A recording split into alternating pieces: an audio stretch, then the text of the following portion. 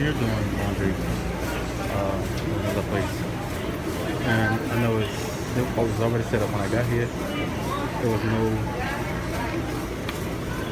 and this guy over here got on an ATF hat. There was no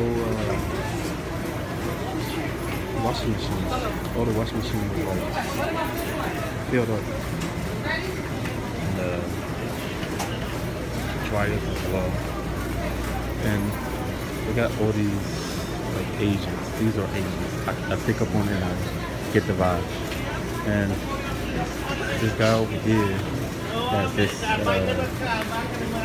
ATF hat on, like right there. ATF hat. So I guess they put the ages on me today, and only because I got on my. It could be conspiracy, it could not be, because I have on this hat, what I have on, and then I have on this shirt.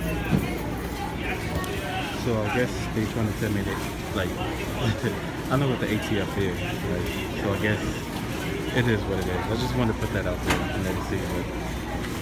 Because I got up this morning to go to my laundry. I mean, not laundry. Oh, I'm doing laundry, but I had to go to the storage to get the clothes to do laundry. And that was like at 7 in the morning. Like even the taxi guy who taxied me was an agent. And then I go to the storage, already somebody is in there. That's every time that I go there, somebody is always in there. And this guy here is pointing his phone at me. But that's how it all works. I don't fuck with them. It is what it is.